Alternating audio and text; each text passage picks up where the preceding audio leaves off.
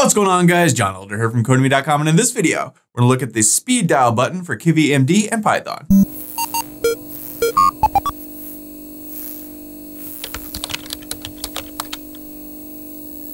All right, guys, like I said, in this video, we're gonna look at the speed dial button for KivyMD. But before we get started, if you like this video and want to see more like it, be sure to smash the like button below, subscribe to the channel, give me a thumbs up for the YouTube algorithm, and check out Codemy.com, where I have dozens of courses with hundreds of videos that teach you to code. Use coupon code YouTube1 to get $30 off membership with all my courses, videos, and books for one-time fee at just $49, which is insanely cheap. Okay, like I said, in this video, we're gonna look at the speed dial button, and that's this little round button down here. You click it, spins a little bit, things come up, we can click on them, different things happen when we click on them. We can have different colors and text and icons and all that good stuff in there. And so that's what we're gonna look at in this video. So head over to our code. I'm using the Sublime Text Editor and the Get Bash terminal as always. And as always, you can find a link to the code for this video in the pinned comment section below, as well as a link to the playlist with all the other KivyMD and Kivy videos. There's like, I don't know, over 50 or so by now, somewhere around there. So check those out if you haven't so far. So, all right, I've got two files here. sd.py stands for speed dial, I guess, and sd.kv is our Kivy file. And the Python file is the same file we always have starting out. I've set the theme of our app to dark and blue-gray. We've had these same colors throughout this playlist. And we've got our builder pointed to sd.kv, which is this Kivy file right here. So I've just got a basic box layout set, and we're going to set the orientation to vertical. So let's build this thing out. It's actually pretty easy to use the speed dial. There's a lot of different options we'll look at, but the actual implementation is pretty easy. So I'm just gonna create an MD screen here. And inside of here, let's create a label because we wanna be able to click on the button and have it do stuff. So we'll change the label as we click on the button. That's an easy thing. So let's go MDLabel, and I'm just gonna give this an ID of my_label. And then let's give this a text right off the bat of just, some stuff. There we go. And let's H-align this in center, just put it at the center of the screen. So, okay, that'll create a little basic label. So now, in order to use the speed dial thing, the little round button with a plus in it, so that is an MD floating, right, action, button, speed dial. And that is a mouthful. So MD floating action button speed dial. And the capitalization is important. So these two are capitalized, and then every word, floating, action, button, speed, and dial are all capitalized. Now, speed dial to me is one word. Apparently it's two words. I don't know. So there we go. All right, so let's give this a data of app.data.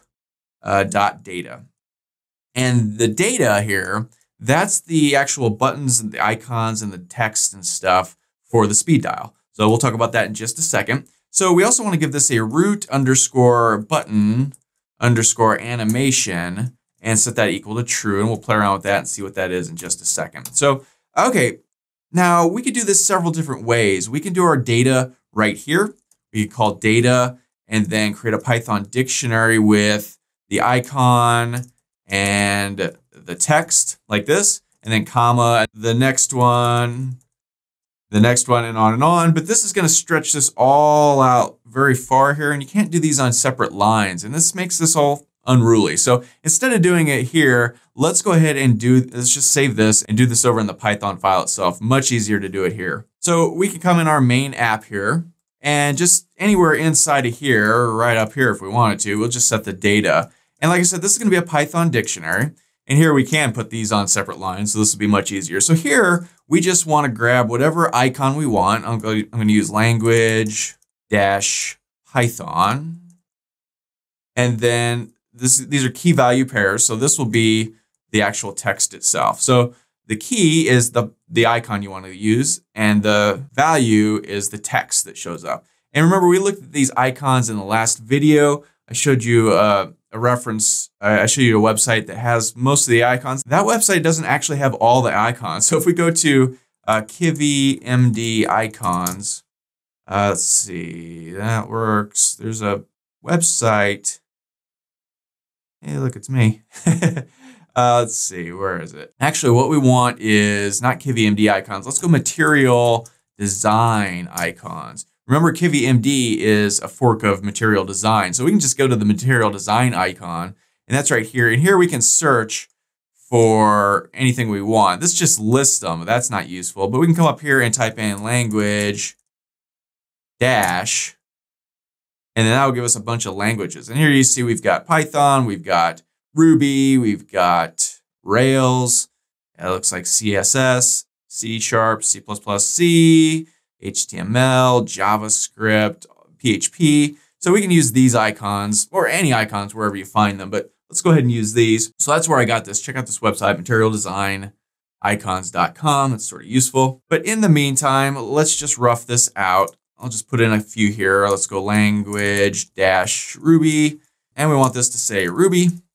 And separate each of these with commas, as you do with any Python list. And let's go language dash, JavaScript. And let's set that equal to JS. And so, okay, that's good. We'll just do 3. That's fine. So, okay, let's go ahead and save this, head back over to our terminal. And notice I'm in the KivyMD directory that we've been using all this time. I've got my virtual environment turned on. And so now let's just run Python sd.py, speeddial.py. And when we do, we see there's our some stuff label. We can click on this, it goes up. The little X turns to, the little plus sign turns to an X when we click on it. And we've got our icons and our text. So here's the icon, here's the text. Now when we click on these things, nothing actually happens. So, all right, first things first, let's click on this and notice the little plus sign spins. If we head back over here and go to our SD, or go to our Kivy file here, we set this root animation. Let's set this to false. And let's just see what difference this makes. I like to play around with each of these things and see what little changes makes. So you see now it doesn't actually spin. It just goes straight up. And the little plus sign doesn't spin to an X. So, okay, whatever. If you like that, maybe you have it like that. I love animation, so I'm going to set this back to true. So, okay, so we've got this thing. It basically works. And it was just as easy as calling data, app.data, and then over here defining which icons we want to pop up. So before we get into the functionality of like clicking on this thing, let's go over very quickly some of the options. And there's a bunch of them here for color stuff. So let's go color stuff. And so we can change the label _text _color. And you just use the Kivy color scheme that we always use. You know, you pick those 4 numbers. So this would be red, green. The first one is red. The next one is green, blue, and then a transparency level. So I'm just going to set this to red and see what this does. So if we run this, now we click on this. And so the text inside of here becomes red, right? So that's how you change the text. So let's just go text color. All right, so I'm going to comment all these out. I'll leave them in here in the code if you want to reference these back, but I don't want to change them because they're each going to do a thing. And so we want to look at them one at a time. We can also go BG _color _stack _button. And let's set that equal to red as well. So if we save this and run it, now the icon buttons themselves change color. So that changes the background of the icon. So let's go BG of icon. Okay, so that's how you change that. We also have now BG _color _root _button. And if we want to change this to red, and you can change this to any color you want, obviously using the color scheme that you know how to use. If you don't, check the playlist. We've got a couple of videos on colors and how to pick very precise, specific colors. So I'm just doing red because it's super easy, even though it's ugly. And here, the actual speed dial button itself, the background changes, so that's cool. So let's say speed dial BG. Okay, we also have the color _icon _root _button, and you notice it changes a little bit. We've been doing the BG stuff. Now it's just plain old color. So if we change this to red, save this, give it a run, boom, boom. We notice that the speed dial text is red now, right? The little plus sign is red. So that's cool. That is the speed dial text color. All right.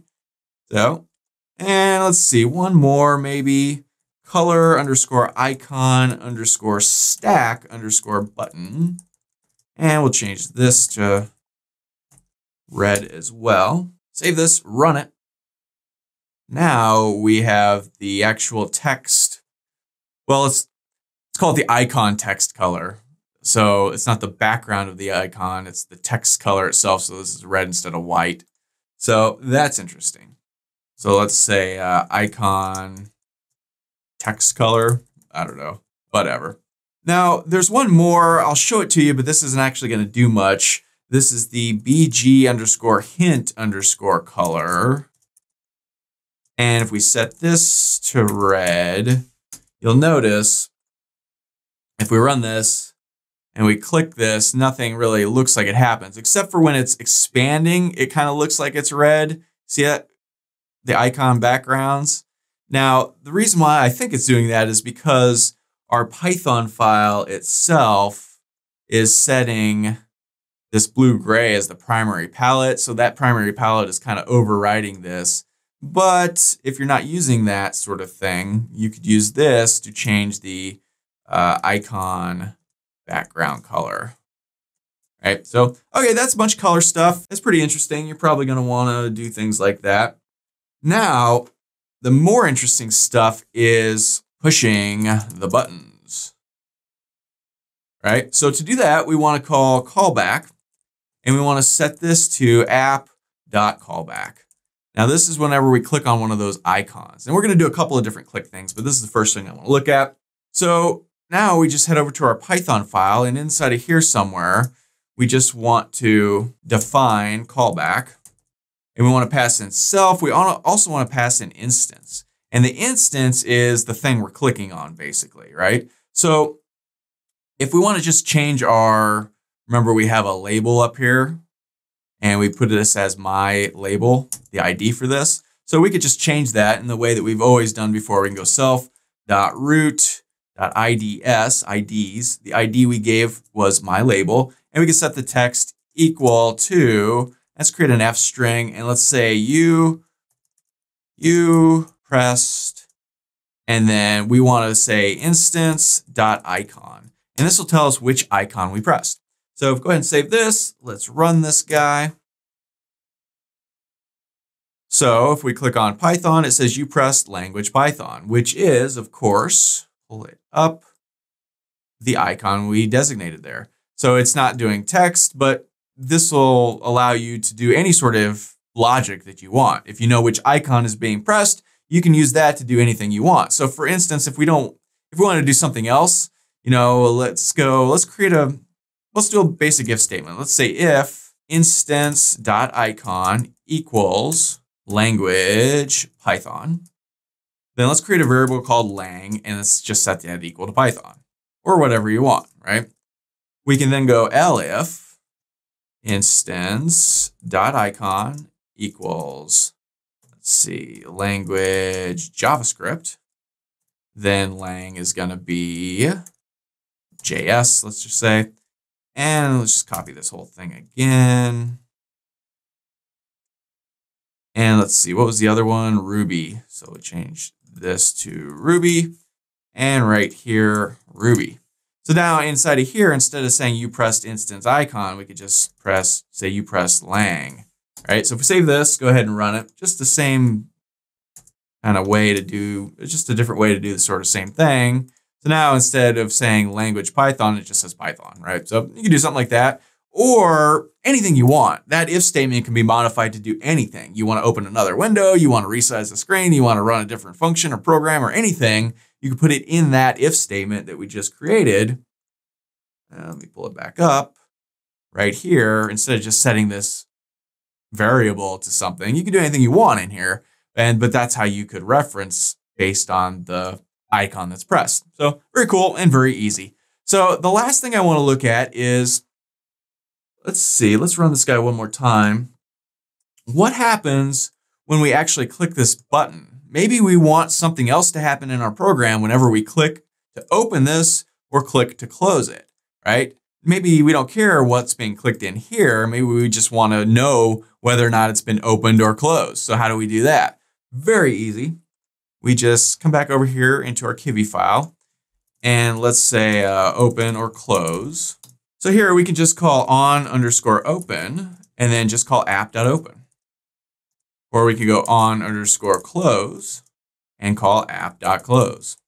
So these will call these two functions whenever the little button is pressed at the bottom, the plus sign, to open it or close it. So here we just have to come back and create these functions. So we can come over here and let's say open. Here we just define open and we want to pass in self, right? And so here, let's just change this label like we did earlier. Instead of saying you pressed something, we'll just say open, right? Exclamation point. It's very exciting opening things, right? So same thing with close. We can close it and we can just define close, pass in self, always passing in self. And again, let me just kind of copy this dude right here. And instead of open, we want to close with 3 exclamation points. That's even more exciting. I don't know. All right, so save this, run it. Now, when we click open, boom, it says open. When we click it again to close, it says close.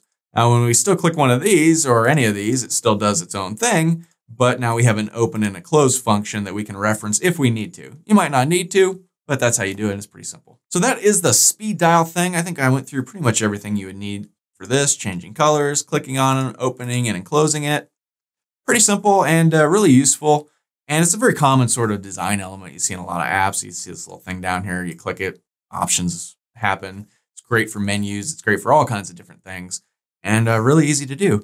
So that's all for this video. If you liked it, be sure to smash the like button below, subscribe to the channel, give me a thumbs up for the YouTube algorithm, and check out Codemy.com where you can use coupon code YouTube1 to get $30 off membership. So you pay just $49 to access all my courses, over 47 courses, hundreds of videos, and the PDFs of all my best-selling coding books. Join over 100,000 students learning to code just like you. My name is John Elder from Codemy.com, and I'll see you in the next video.